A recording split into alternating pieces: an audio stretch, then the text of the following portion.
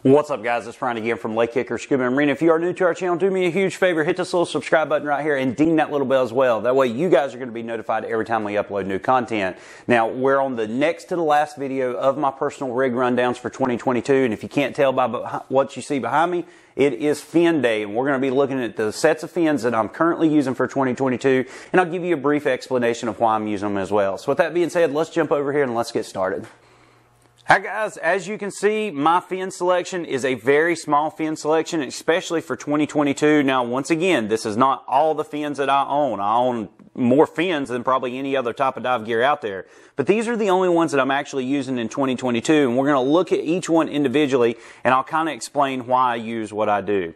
So starting out, let's go over to the Avanti Quattro, and I really don't have to say much about them. You guys know I'm a huge fan of the Avanti Quattros. They're a very, very powerful bladed fin that's going to work for just about any kick pattern out there, and they've got the right material or the right blend of material to give you the response that you need. So they're going to be lightweight, they're going to have a quick response or a quick kickback on them, and they're just an all-around great fin to use. You can paddle kick or you can flutter kick with these, and they're not going to be too heavy. The foot pockets are very spacious, so they come in different sizes, obviously. Now, I have equipped these with the spring straps, the Marez XR spring straps, but you can get them with the ABS buckle. You can get them with a bungee strap. Of course, I've got the spring straps. And another cool little feature, they have a universal post on them. And all that means is you can put other manufacturer springs and bungees and whatever you want to put on there. So they are universal with most manufacturers out there. And I really, really love the Avanti Quattros. Now, the last thing is, of course, these are my SSI branded ones. You guys know I'm an SSI instructor trainer,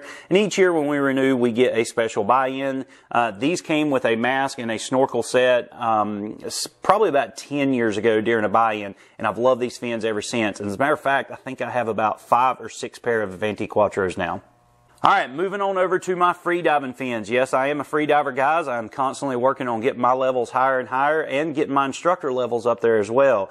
Right now, I'm currently diving the Marez Razor Apnea free diving fin, and I actually like these fins. They're not too heavy on me. They fit very good. I do wear socks with these. These are a full foot fin. I do wear socks when I'm wearing these. I have found that, unfortunately, the rubber that is used on these, I don't know if I have allergic reaction or what, but it does tear on the back of my heel a little bit. And the fins are not too tight, but they're not too loose neither. They have been properly fitted for my feet, so I still have to wear socks on there. But I love the response of these fins. They are very, very powerful, and they are smooth when they're in the water. You can break these fins down if you need to for travel, which makes it very easy as well. But that's the Marez Razor Apnea, and that's what I'm currently using in 2022 for free diving.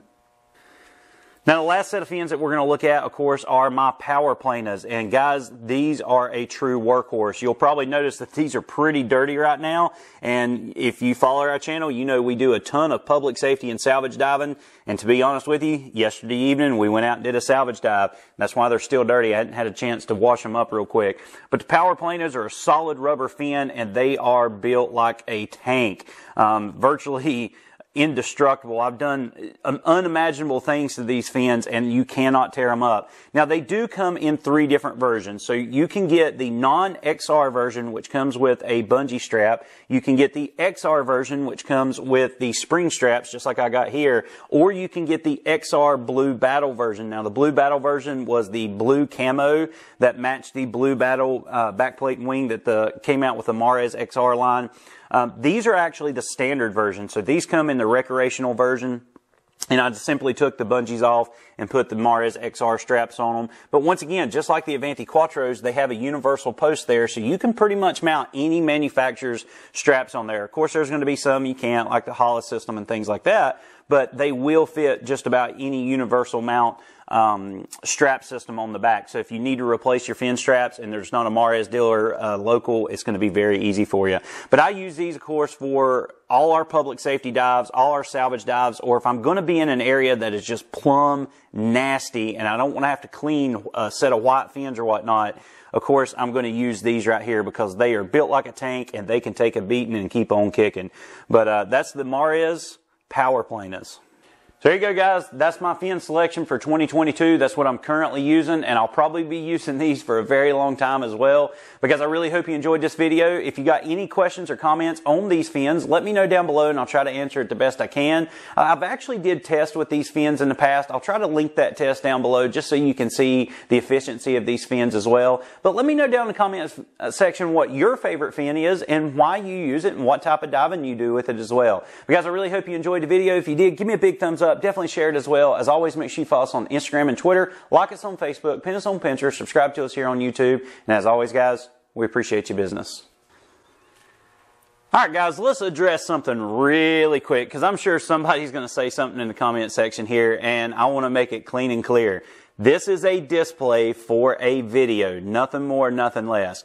Do me a favor, please do not ever store your fins on the blade tip just like that. Always stand it up with the blade facing up. And just for the record, this is not even how I store my fins. Typically when I store my fins, I come right over here to my BC rack and I hang them on the BC rack, just like so. I hang them on the BC that they go with, and I simply just lay them out. That is the best way to store your fins. If you store them in a bag or something like that, that's great. Make sure there's a grommet in the bottom of the bag so that your fins can drain out, and you're not getting mildew and all that nasty stuff on them. But please do not store your fins with the fin tips down. The only reason I did it in this video is just to show you the fin. This video took about 10 minutes to shoot and edit and upload. So yeah, do not store your fins like that. Hang them up, because if you do, you're going to damage the blade.